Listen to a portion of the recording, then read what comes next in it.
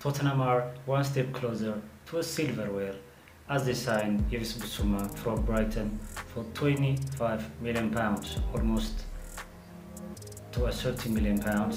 I mean, what are the other clubs doing? Like Arsenal, Manchester United? I can't understand it.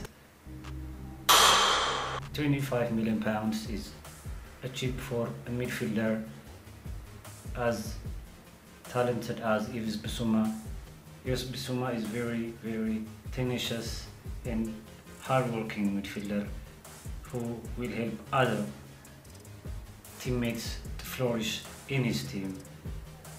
As we know, Brighton play magnificent football with Graham Potter, and Tottenham and Antonio Conte are building a squad.